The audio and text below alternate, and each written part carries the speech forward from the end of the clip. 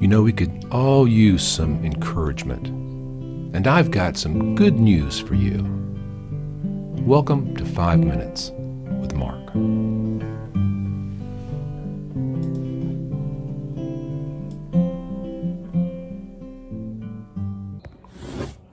Well, greetings, friends. Welcome back to 5 Minutes with Mark.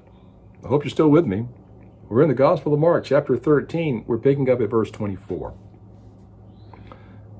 But in those days, after that tribulation, the sun will be darkened, and the moon will not give its light.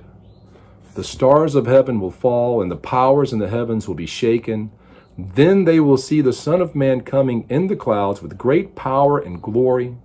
And he will send his angels and gather together his elect from the four winds, from the farthest part of the earth to the farthest part of heaven. Let's stop right there.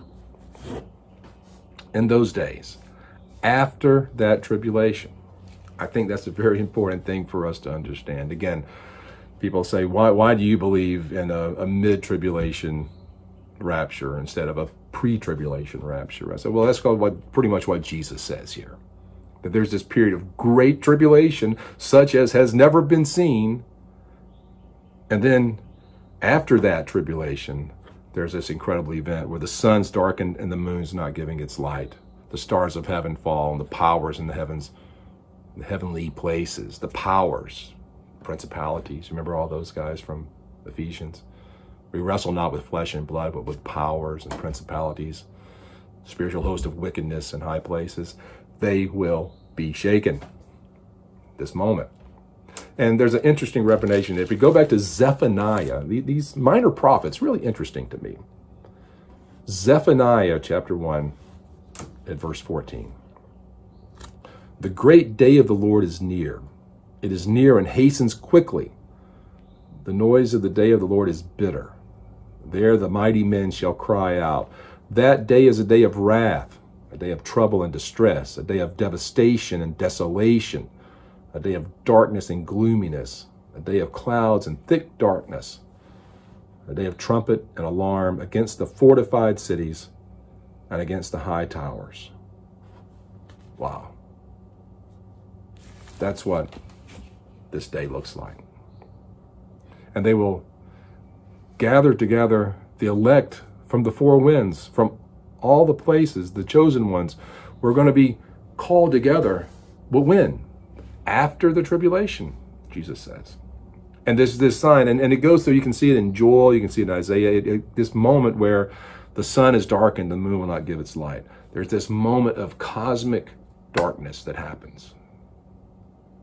And in that moment, then they will see the Son of Man coming in the clouds with great power and glory, which again takes us back to Daniel, where we have the vision of the Ancient of Days coming in the clouds with the angels, the host of heaven. Again, we see it in Revelation as well. I think Revelation is very clear. It's at the midpoint of this tribulation period, midpoint where this desolate person, where it all starts to culminate.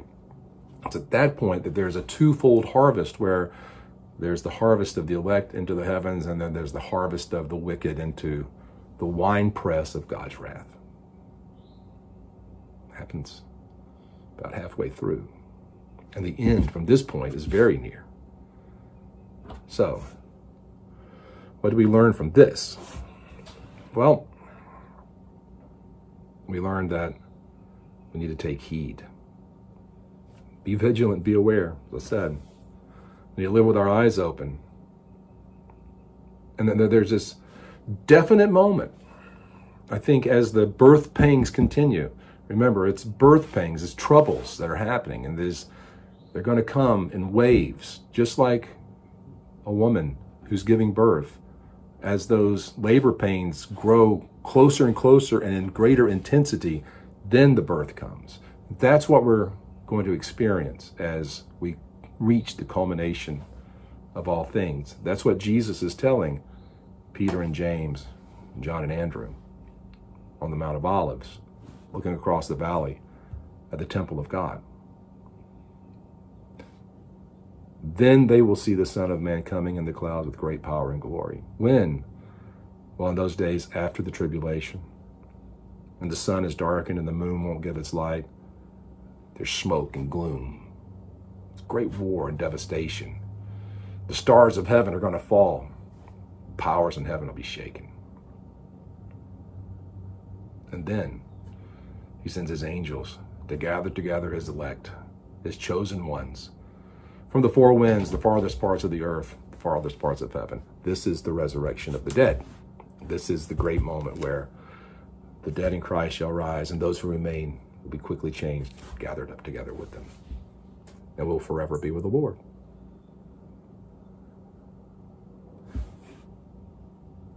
I want to be as encouraging as I can. Are we at the doorstep of this happening? We could be. There are a lot of things that I think point that way.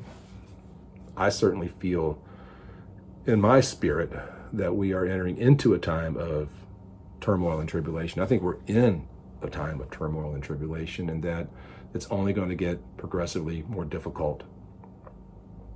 I think the only way that we're going to survive this is by faith and dependency on Jesus Christ, who loved us and gave himself for us, who has promised if we seek him and his kingdom, he will take care of our immediate needs. You won't be hungry. You won't be naked. You won't sleep under a bridge in a box. He will take care of your essential needs if you will have faith in him. And we have to have faith in him. We have to continue to love one another and love our neighbors as we love ourselves. Take care of those that God puts into our realm so that they may hear the gospel and endure to the end and be saved. Is it all about to come to a final conclusion? Maybe. And we have to live as if it is. And if we believe that it could be, then we have to take our eyes off of the world and the things of this world and put them on the things of the kingdom, living, not striving for the things of man, not building another temple for Herod, not trusting in the thousands we put in the coffers, but living like the widow with her 2 mites, living with the expectation that the disciples now have of being arrested, beaten, and killed for the gospel's sake. That is how we have to live our lives today. But remember, this is not it, folks. There is an eternal home waiting for us. And I promise you, he who endures will not only be saved, but be rewarded in heaven when you hear our Father say, "Well done, good and faithful servant." That has to be our motivation beyond everything else. And it makes it all worthwhile, no matter what we have to go through. See you next time. Hey friends, I sure hope you're enjoying this casual stroll through the Gospel of Mark. And if you'd like to know more about me and what I'm doing, check out my website, theeclecticmonk.com. There you'll find all kind of other stuff that I've been doing. And I really hope that you'll share this Bible study with the people around you. Till next time, God bless you.